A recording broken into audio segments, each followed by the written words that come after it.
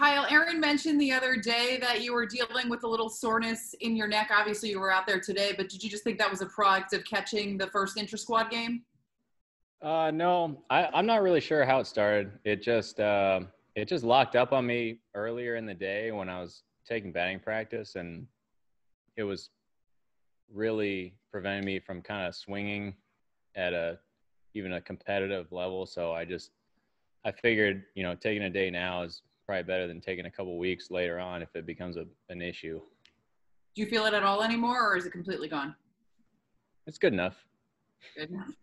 What did you see from Davy Garcia today? He looked good. I thought his fastball was really playing up in the zone today. Breaking balls looked very sharp, and his command was pretty sharp too. So I thought he had a good inning. Thank you. We can take the next question from Eric Boland. Eric, go ahead. Hey, Kyle, just to follow up on Meredith's question about Davey, you caught him in the minor leagues, you caught him in the spring, you caught him tonight. Can you just talk about some of the attributes that you've seen from him that might allow him to be successful at this level? Yeah, I think a common theme in today's game is high spin rate plays on the fastball. I believe his breaking ball has high spin as well, but obviously in the other direction. But, he's got good velo, high spin rate, and he knows how to pitch. So, I think he's got a good chance to be pretty successful. Thanks, Kyle. Yep. Sweeney Murdy, you're up. Go ahead and unmute.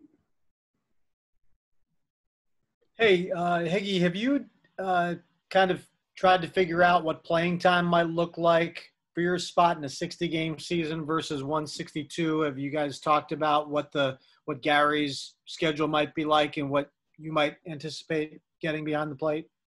No, because I think it's best just to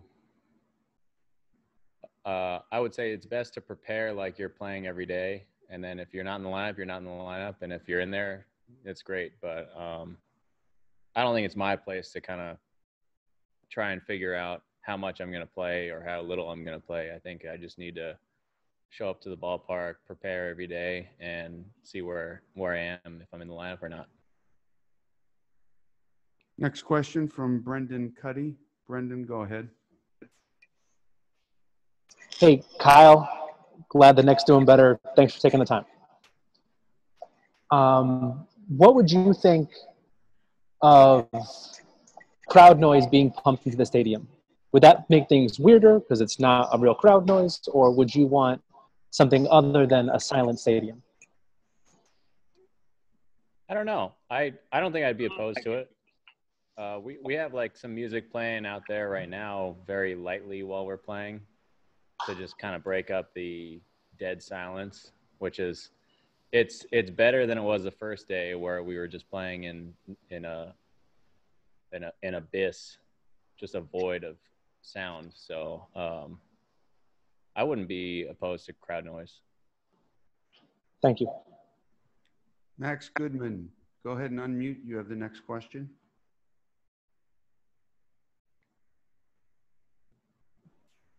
You got me now? Yep. Awesome. Okay. Hey, Kyle. Hope all is well. Good to see you. Thank you. You too.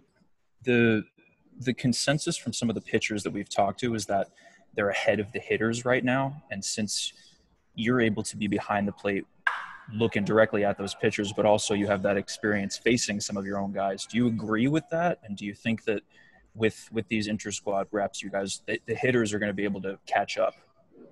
I agree with that assessment. I would say the pitchers are definitely slightly ahead because I think it's a little easier to stay in game shape per se as a pitcher because,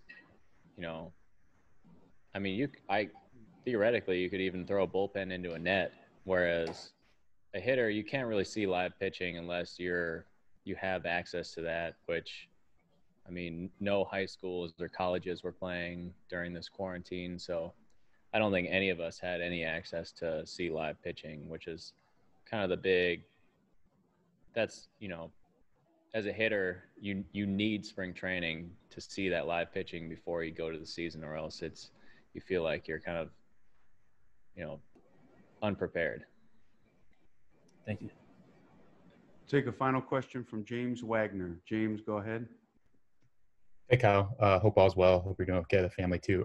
Just kind of curious. I know it's only been like one, kind of game or a few games right now, but like, how does the game planning work for a catcher? Like when you meet with the pitcher and the pitching coaches, like, do you guys 6 feet apart? Do you look over video?